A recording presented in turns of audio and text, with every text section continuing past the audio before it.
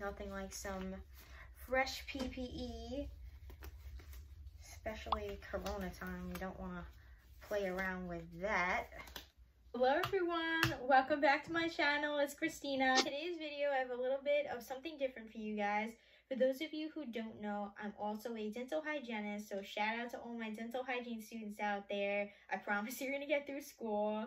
So I'm here to support you and show you how to step by step give the best prophylaxis that you can. I know that my transition into clinic was not an easy one. The program at my school, we had pre-clinic and we learned how to use all the instruments, learn all the working ends, and we only used them on 2 or 3 teeth at a time. And after we passed all those exams, we went into actual clinic and worked on actual patients. And let me tell you, that was stressful. I was so lucky my mom was my first patient. She supported me and she forgave me for the first experience.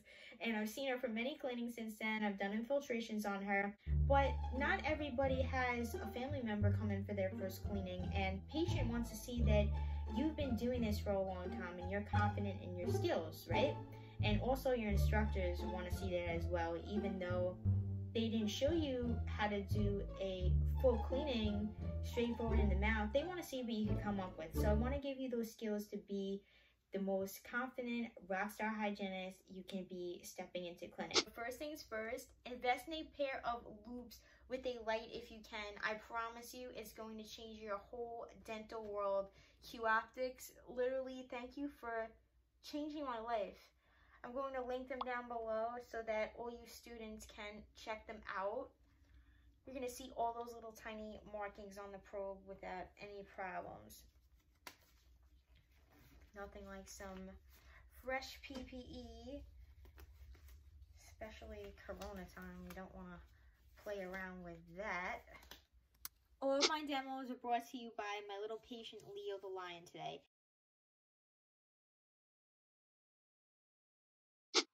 The first instrument I'm using is my 1112 Explorer, my friend. It's going to give you a brief survey of the areas you need to focus on during your cleaning, and the key is to let it literally do the work for you. It has so much tactile sensitivity that all you need to do is lightly graze over the line angles and notice if you feel any presence of calculus. It's not meant for you to overthink it. Most likely, if you're not feeling any calculus, guys, it's time to move on to the next surface. Just make sure you're going far enough subjectively. It's kind of like looking for buried treasure, especially when you're at the contacts. Make sure that you spend a little bit more time there. But you're going to take notice of the tooth and the surface where you're picking up calculus. And doing this step is going to prevent you from overscaling or overworking the tissue so that you could maximize your time and be most efficient during your cleaning.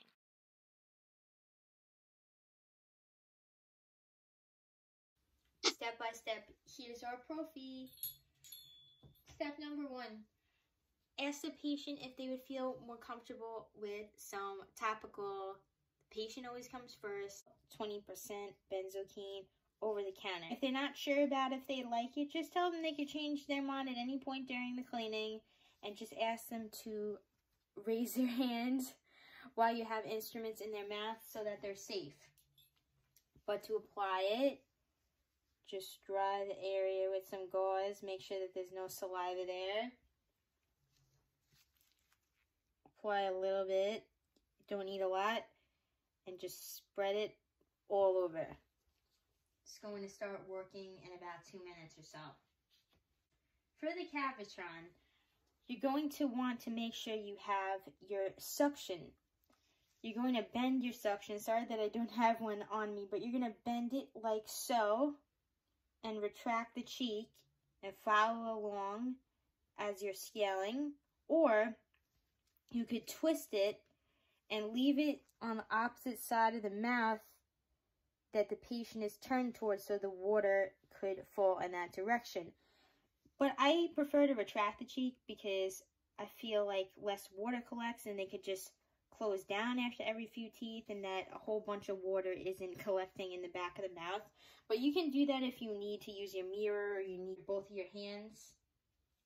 That's when you could place your suction in the mouth without holding it.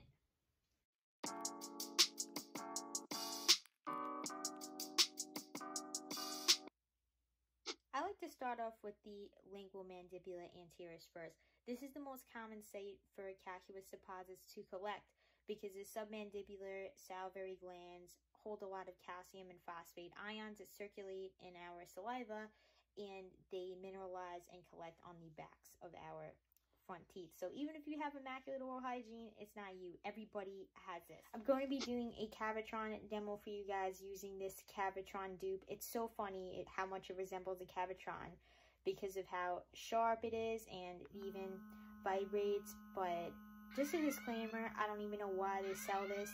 Please do not purchase this. This is not safe. I wanted to do a great Cavitron demo for you guys because I don't have one with me.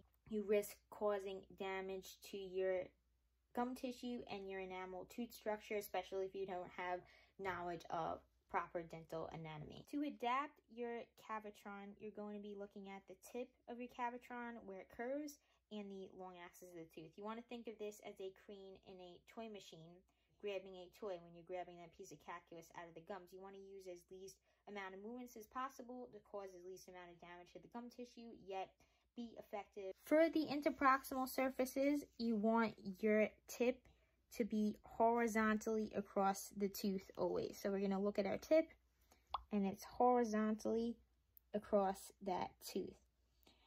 And when we're subgingivally, either facial or lingual, we want to be parallel. So we're flush and the tip is vertically across the long axis of the tooth. So it's parallel. So perpendicular, parallel, perpendicular again at the interproximal. There's certain clock positions that you could see those certain areas in before you move on to the next clock position instead of playing musical chairs and going back and forth and wasting a lot of time. So from a certain clock position, I'm going to tell you what areas you could clean before you move on to the next. We're going to start off with the lower anterior sexton, tooth numbers 22 to 27. On the distal of 22, we're starting off interproximal using very light pressure, tapping at any deposits, coming up perpendicular, and then we're coming down here, angling it like a probe to be parallel to the tooth at the subgingival. And you want to use multi-directional, horizontal and vertical overlapping strokes. Then at the contact here on the mesial of 22, we want to hop over to the distal of 23 without taking our instrument out so that we're causing the least damage to the gum tissue and we're not lacerating the tissue, but we're getting that ledge of calculus that's at the contact. And again, we're perpendicular, and then we're angling again, rolling with our thumb and index finger to be parallel. We're going to repeat this up until tooth number 27. You could have your patient turn slightly away from you.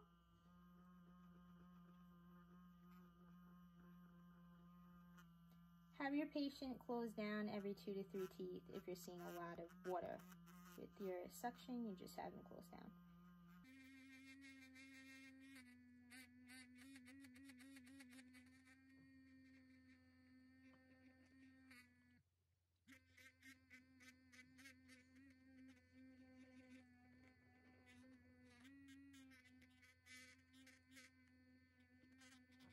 We're going to clean as many surfaces as we can in the 12 o'clock position. We just cleaned the lower lingual anterior sexton, and we're going to clean the lower facial anterior sexton in the same way. We're going to be working in the away direction this time, so we're going to be working from 27 back to 22.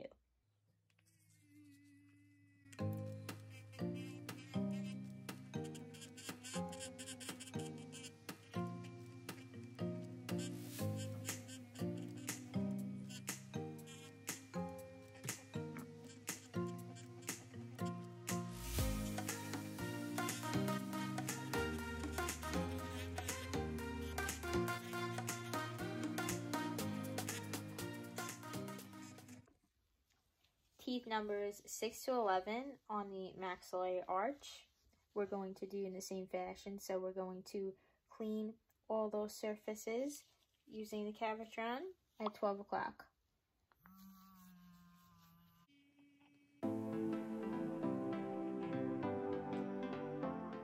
I know our books mention for us to scale all the toward surfaces from the 8 o'clock position, but personally, for the maxillary palatal surfaces, I prefer to scale both towards and away from the 12 o'clock position because that's what's worked best for me over time. So feel free to do what works best for you, but I prefer the 12 o'clock for the maxillary palatal surfaces.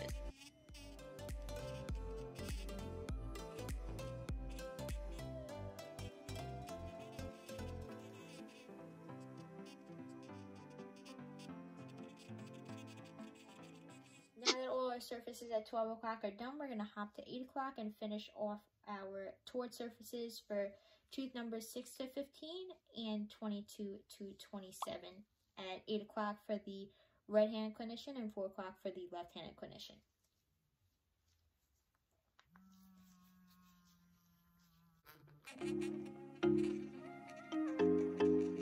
Little by little, after each tooth, have the patient turn a little bit more away.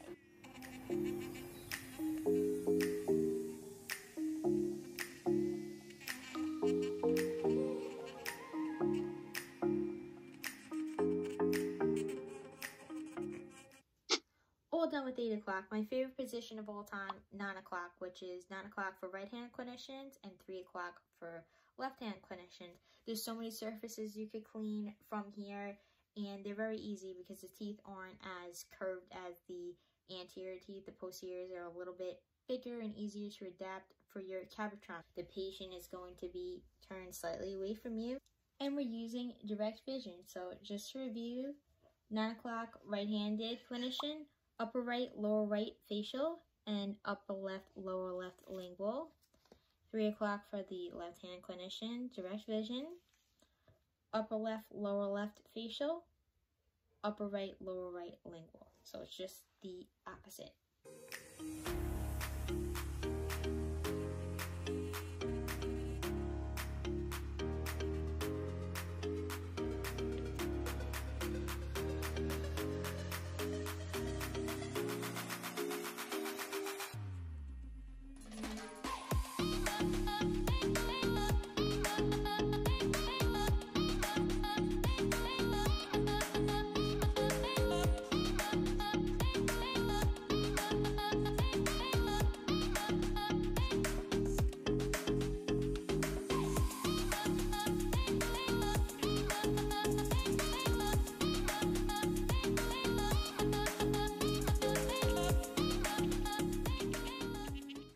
Knock out the same quads that are on the same sides, but I choose to just do direct vision in the same arch. So I like to get the mandible done because it's a little heavier. But now I'm going to work on the maxilla.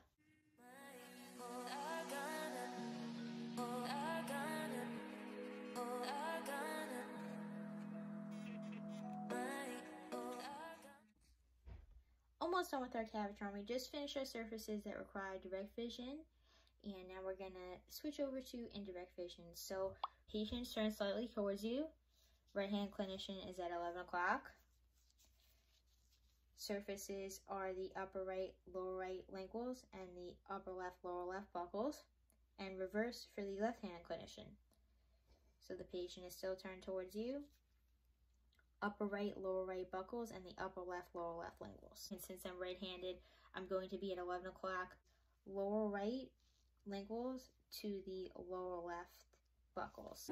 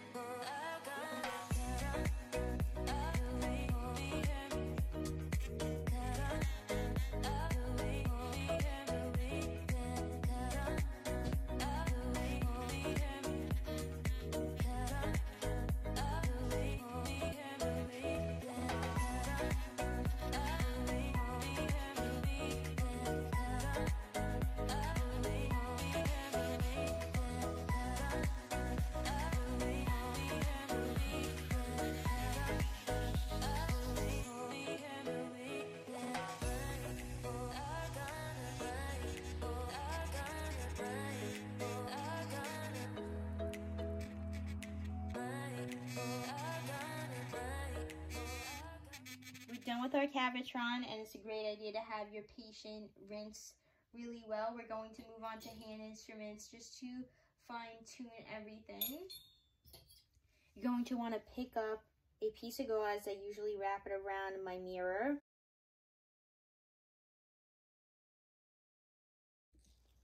Have my universal 1314 Curette. It's very versatile. It could be used on anteriors and posteriors. It's really good if you don't have a lot of time, and also if you don't have a lot of instruments on hand, because most instrument kits do have this. This has become my favorite instrument. It used to be my least favorite because I didn't know how to activate it. And the difference is when you're using other instruments, usually calculus removal is done at 40 degrees, but this requires a little bit more of a tilt because it's at 60 degrees. We're going to put the V end towards the distal, same principle. Close in at 0 degrees, insert, and then open at 60 degrees for calculus removal. Feel around subgingivally to see if the Cavitron did not remove underneath the gums. You don't want to go like this. That's going to damage the gum tissue. You want to anchor on to any deposits or ledges that are underneath. And once you have loosened up some of that deposit, scoop it up. You can use your universal scaler on your anterior teeth as well, as long as you're adapting it like Pac-Man on the towards and away surfaces. But I prefer to use my H5 Sickle scaler for this. Guys, this has been my favorite instrument from day one. It gets the teeth super clean on the anteriors. It's used super gingivally, and it's in most instrument kits as well. So you're going to angle this like Pac-Man towards and away. If you don't have time to go back in your instrument kit and you have your universal in your hand, that's okay. But I always make time for my Sickle. You're just going to angle it kind of like 40 degrees. The universal was at 60 degrees to activate it for calculus removal. And same goes for the bottom. When you're cleaning the linguals, I like to use this little small tip here, if there's little spicules of calculus, just to make everything super smooth. And I also like to go in a little bit interproximally with it. I feel like it gets all those pieces of calculus out.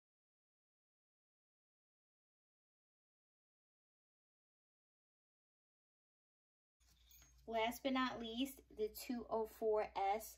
It's in so many instrument kits along with the H55 and the universal Curette.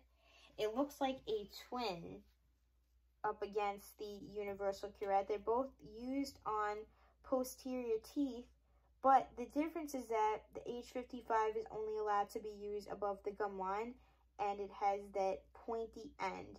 The universal has a rounded toe, so it's super important if you sharpen your instruments not to mistakenly sharpen that rounded toe, because it's meant to be like that to go underneath the gum line, and the 204S is not.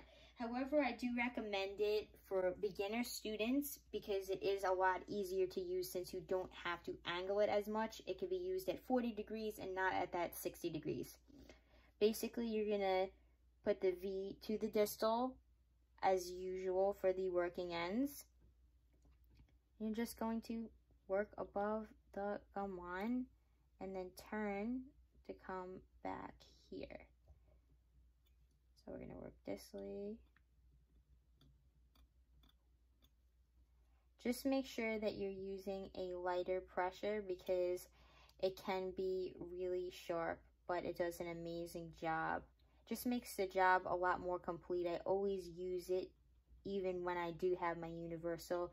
I use both of them. That's it, guys. I hope that you enjoyed my tips and they were helpful for you on how to use your skills once you return back to clinic. I know that being quarantined during dental hygiene school must be super overwhelming because dental hygiene school is rough enough as it is, and a lot of people are not aware of that. But just know that I'm aware of that. I know everything that you're going through. So if you need any help, feel free to reach out to me and refer back to my video to give you some motivation. Thank you so much for watching.